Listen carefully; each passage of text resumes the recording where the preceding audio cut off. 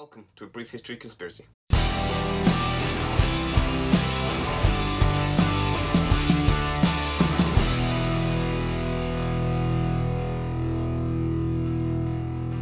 So yeah, please like and subscribe to the series, it really does help us.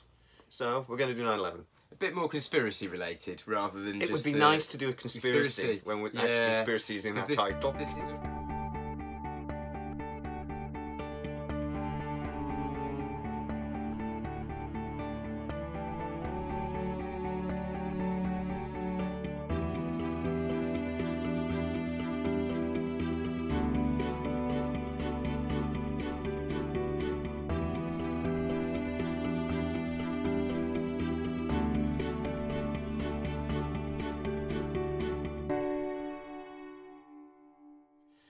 but what are the big areas you want to that you really want to hit on? big areas that are worth looking into.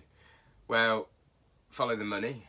Yeah. So the $2.3 trillion hole in the Department of Defense budget that the Pentagon, that Donald Rumsfeld, or the Pentagon's budget that Donald Rumsfeld announced on September the 10th, 2001. Literally the day before. The day before, and then the subsequent day, the accounts and bookkeeping section of the Pentagon being hit. Have you ever actually watched the video of Rumsfeld announcing that? Yes. He is smirking. Yeah. He's actually almost sort of like, we've lost 2.3 trillion. He does not look like a man. It's almost like he's a man that knew tomorrow there'd be no evidence, and nobody would be talking about it. Because they didn't just destroy the accounts and bookkeeping section of the Pentagon. They destroyed the only backup of that computer system, which was in World Trade Center 7. Yeah. Oh, they did a really good. Yeah. In New York, which was the third building that collapsed at nearly free full speed that day. Exactly. So what is it? They lost 2.3 trillion. Is it 2.3? 2.3, somewhere around there. Trillion. That would be enough to sort out our entire deficit. Yeah. It would be pretty good to clear most of America's deficit. Quite a large chunk, yeah. Quite a lot of their debt, sorry. It would wipe out almost all their debt. And they lost it. Yeah, I think so. Following the money. I think Rumsfeld is up to this and is into his eyeballs. Well, yeah, so is Cheney. Of course he is Dick Cheney. And I generally don't think Henry Bush knew Kissinger. much about it. They tried to appoint Henry Kissinger, didn't they, as the head of the 9/11 Commission report. He's just a known CIA cover-up guy, isn't he? Well, yeah. I mean, he was up to his eyeballs in the JFK assassination, Kissinger, yes, and all that. So, I like the certain things like the golden bullet of 9/11, the unburnt passport, the passport that they just found on the floor. Oh, what a joke! Yeah, all right. You'd think after the magic bullet debacle, whoever thought they would? I don't know. The magic passport. The magic passport. Really? I know. I think they probably thought we have to do it because we have to tie these people up to this quite quickly, and I mean, yes, also, that's what it seems like to me. It seems like a setup. I want to double check, but the first time Osama bin Laden's name was mentioned, I'm pretty sure was on 9/11. It was by the night time it was already being talked about on the news. Yes. But I want to double check that. It might have been the next day. But it was bloody quick. I struggle to understand how they didn't see it coming, but then named him so quickly. Yeah, and he hadn't released a video, which is what they normally do. They do a terror attack, and there's a video almost straight away saying, "Yes, we did this." And they have that thing in the cave with the weapon guy with the guns in the background and did a big thing, and it's all over the internet. They didn't do that until quite a while after, and then Osama bin Laden almost seemed like getting pushed on from the side, going, "Oh, yeah, I did it." And there's some questions whether it was even him. It could have just been a bloke with a beard. So that's. If you look at the earlier he was a CIA stooge. The earlier videos he did, and then compare them to the later videos, it doesn't even look like the same guy anymore. Yeah. It looks very similar, but there are some differences that make you question whether it's even the same person. When he was doing the videos about how he was with 9/11 and then they buried him at sea. That's suspicious as hell as well. It's almost like they got to a point where they just thought, okay, we've got to do this now. Okay, we tucked him away in Pakistan. He was in Pakistan, wasn't he? He was in Pakistan. We tucked him away in a massive complex, which is, again, I mean, he was basically living in a mansion, hiding. He wasn't in a cave at all. And then it almost got to a point where, for some reason, they just thought, we've got to get rid of him now.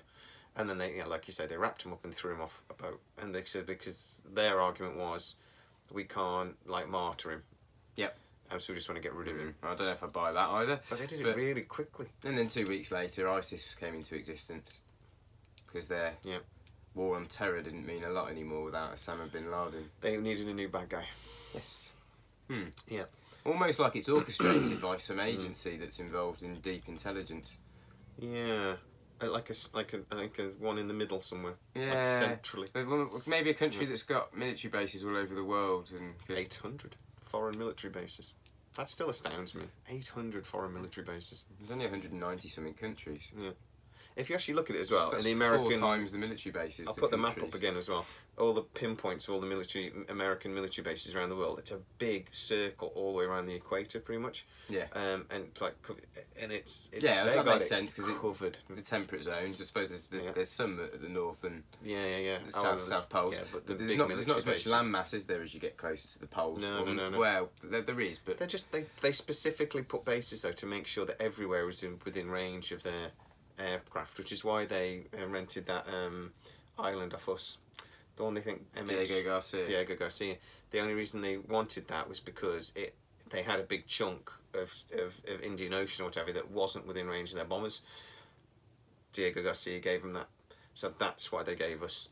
That's why they rented it off us and built the base there. It was just so they've got coverage, and they trust me. Wherever you live in the world, the Americans have got you covered.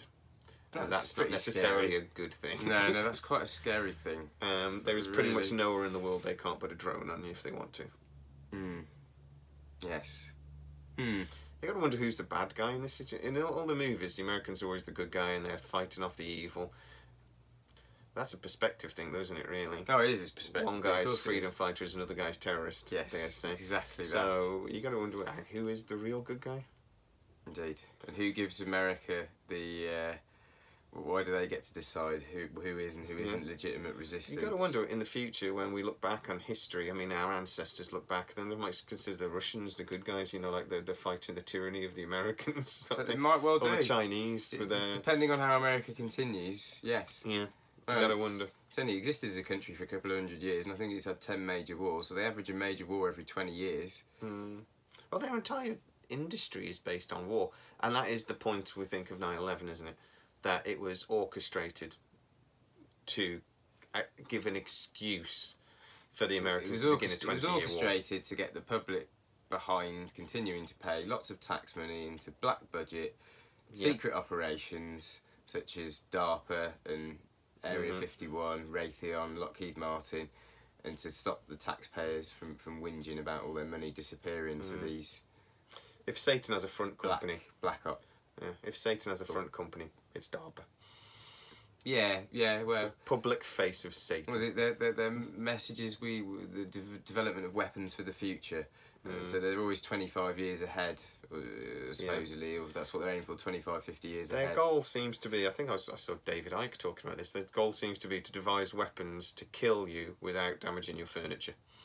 And that is pretty sick, you know. They want to wipe people out, but then they want to be able to take over that land, and that seems to be the goal. Vaporise you. Yeah, that would be the ideal, is that they could vaporise you, so then we could move in without any yuckiness.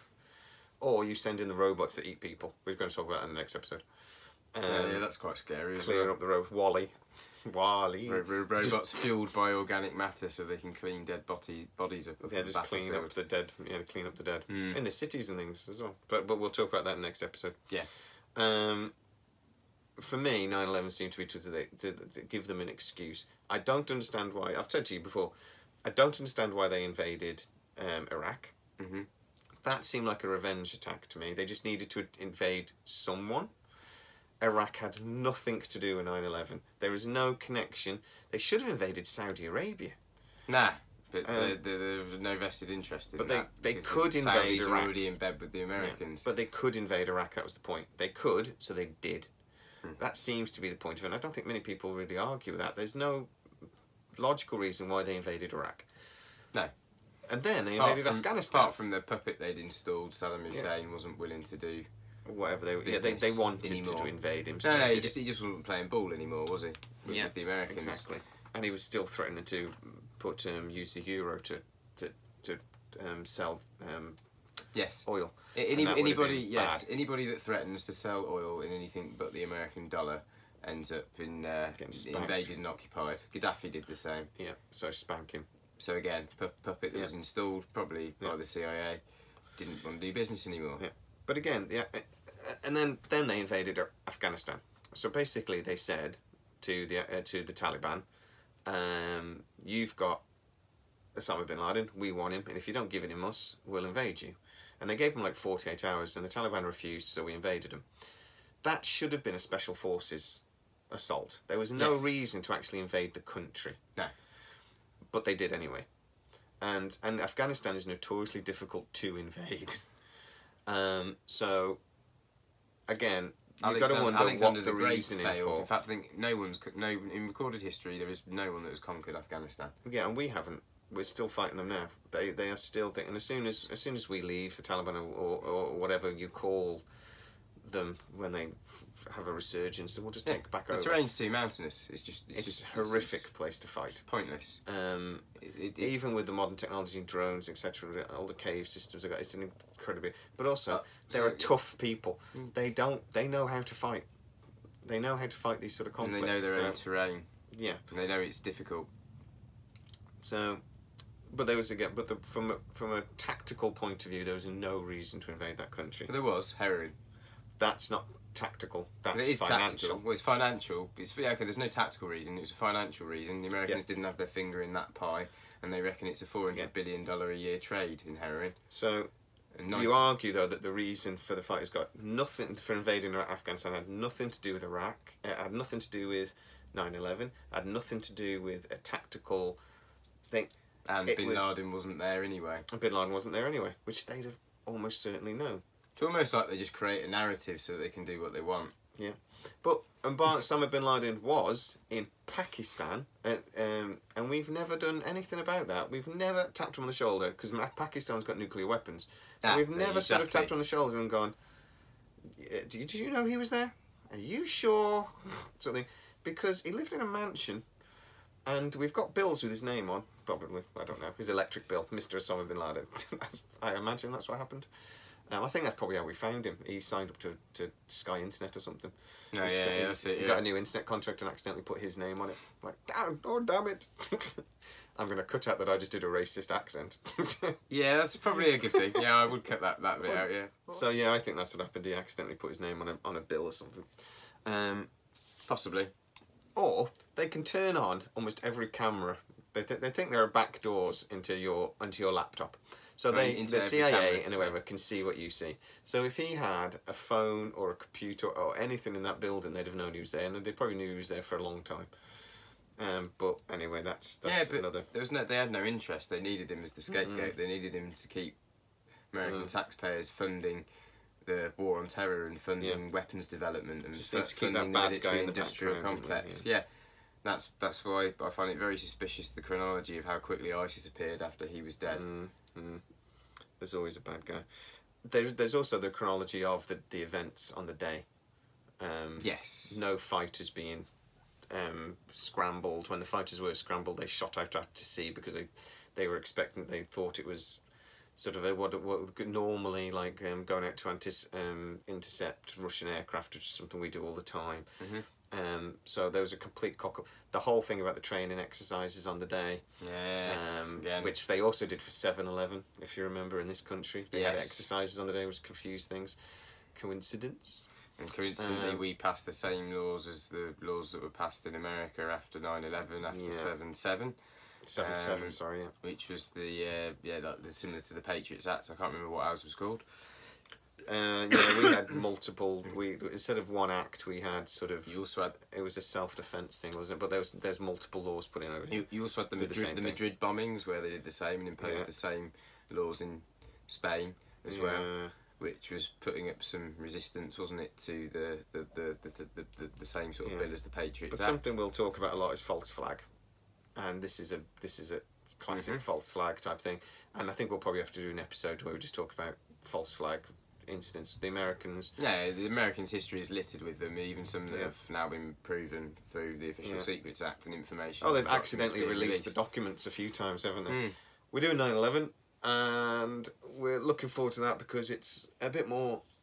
We can get our teeth into that, can't we? Yeah, it's just the 18th anniversary. I don't think there'll be a lot of laughs, but what I do want to do is have some fire experiments and see how hard it is to burn a passport. We won't tell my wife we're doing that. No. Yeah. So I just perfectly want to. I just want to see that. Yeah, that'd be great. I am going to end up burning my house down, but it's in the name of science. We'll get some hydrazine. Hydrazine. Okay. And then we have to try and figure out what nano explosives are and things like that as well. We have to get our head around that. Nanothermite. No, I've got my head around that already. Oh yeah. Nanothermate, I think was used, isn't it? Which is a compound of nanothermite. Which is the brand of nanothermite. Yeah. Well, we'll see. Cuts through steel like butter. Yeah. And then we have to ignore all the firemen that were going. There were secondary explosions in the basement, and they was like another witch. Right. Okay, so let's do that. Leave that. We've been recording an hour, and thank you very much. We will see you in a few weeks with the start of Series 2, and thanks very much. Yeah, please like and subscribe. Always like and subscribe.